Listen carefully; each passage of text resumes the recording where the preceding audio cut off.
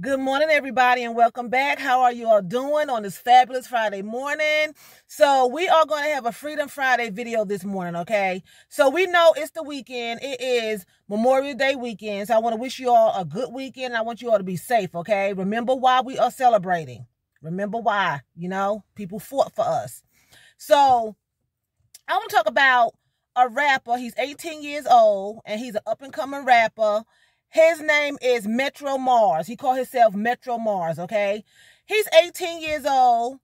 He went back to his high school. They graduated, and he wanted to share some joy and happiness with his fellow classmates, okay? So he gave them $10,000. He just showered the audience with $10,000. He got up on stage. He just threw money out, and it was over like $10,000, okay? The police and school officials found that to be a problem, and the police was called. The police came and arrested him. They had the nerve to say that this young man was starting a riot. He was inciting a riot because they started saying, let him go, chanting, let him go, let him go. He was doing nothing. He was not committing a crime. They arrested him and said that he was inciting a riot. Okay, he made it out. He was able to become successful. He made it out of poverty. Okay, he freed himself, and I'm sure his family and whoever else, he freed himself. This is Freedom Friday. But a lot of times people want to keep you in bondage. Do not let that happen. Free yourself. If you can better yourself, if you can better someone else, do that. This young man bettered himself, and they put him in handcuffs. They shackled him.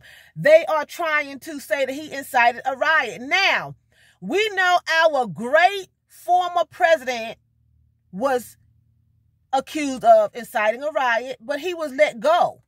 No handcuffs, no jail time, no nothing.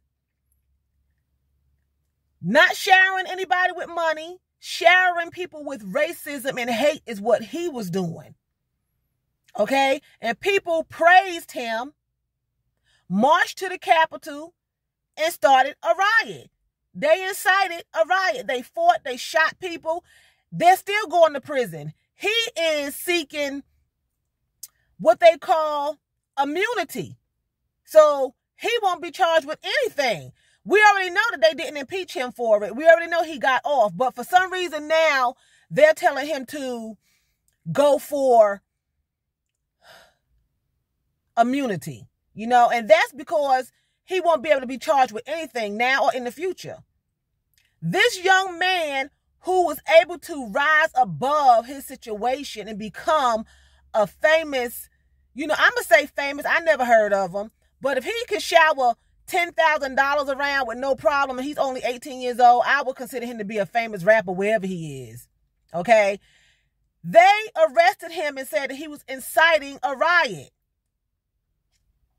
Now, the article I read did not say if the charges stuck or whatever, but it's just the audacity and the nerve. Of course, he was a black young man, Metro Mars, 18, but it's ridiculous.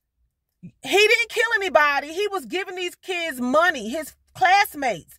Some of them probably needed the money for their families. Some of them probably wanted to use it. It was a graduation gift. This young man was able to free himself from his circumstances and rise above it. And they want to hold him down and put shackles on him. Again, do not let anyone do that. I commend him and I thank God that he was able to help, but they arrested him. These people arrested this young man. I just can't get over it. I keep repeating the same thing. They arrested him and said that he was charged with inciting a riot, because the students got upset that they were trying to arrest this young man. So they was like, let him go, leave him alone, and things got a little bit out of hand. But if anybody incited the riot, was the police officers and whoever called them. And I believe the article said it was the school officials. And then they already had some police there, because we can't celebrate and go anywhere, people of color, without having a police around. You know that, right? FYI. But it's just ridiculous. You know, you try to do what's right. You get pulled over if you're not committing a crime. You can't drive down the street. Now you can't give away free money to people. You can't even help people. You can't give them free money. Excuse me, y'all. I'm trying to hold this phone. Let me tell y'all what happened to me yesterday. I went into the store. Now, everybody know I love Roses. I love Roses department store. Their prices are not high. They sell cute things. Of course, they're not the best quality of things, but they sell cute things, right? I go in there yesterday on my lunch break. I get a phone holder for my car. Get it back to work, take it out, tighten it up. It fell apart in my hand. Go back, couldn't put it back together. Spent the hour, me and a coworker, trying to put it back together. Couldn't get it back together. It was $7 in taxes, you know. It wasn't expensive. So I take it back. They give me another one. I get in the car. Now it's just dangling. Like a dangling participle. A dangling participle. Just dangling, right? I'm like, okay. Take it right back in there. I'm in the parking lot. I didn't leave. I go in there. I get a whole nother brand. Get out to the car. It's missing parts. So Roses is good for little things like some little pictures and some household things. Don't get no phone holder from them. I'm sorry, Roses. I got to sell you out. I got to sell you out. Don't get no electronic things like phone holders and things like that. Now, I did get a big flat screen TV from them, and it's still playing. It's 2 years old. It's a lovely TV.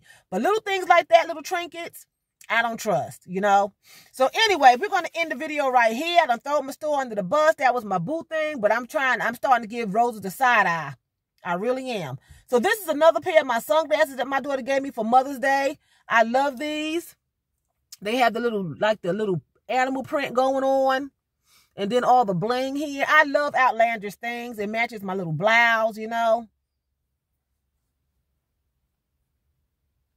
So anyway, with that being said, I'm going to say stay free. Do the best that you can do, okay? So I'm going to say vielen Dank. That's thank you very much in German. So vielen Dank for watching me. And choose, that's what? That's bye in German.